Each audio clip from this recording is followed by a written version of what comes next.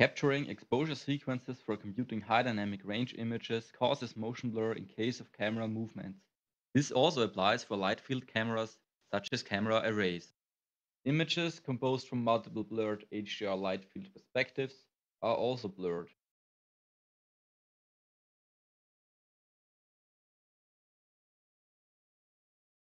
Instead of recording all exposures sequentially for all perspective cameras, we apply the spatiotemporal exposure pattern to reduce motion blur.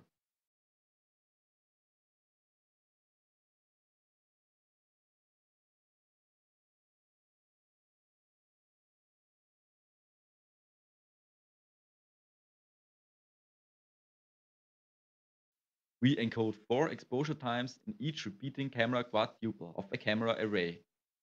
A regular exposure sequence leads to long recording intervals and consequently to motion blur if the camera is moved.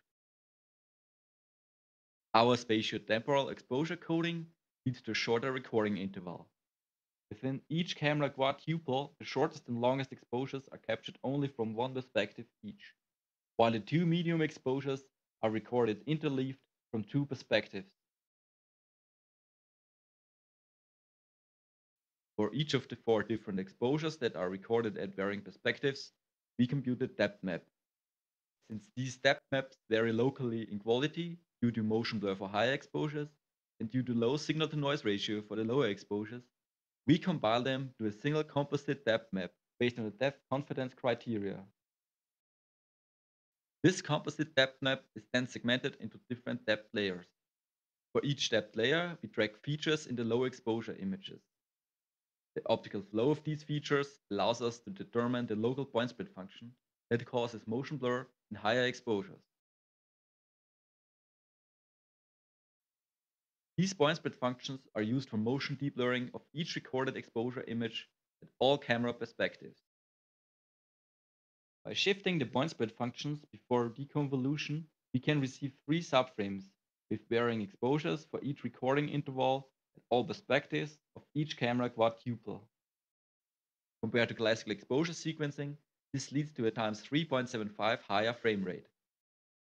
Finally, we interpolate deblurred exposure images that have not been recorded from particular perspectives. Combining them results in HDR images for each camera perspective.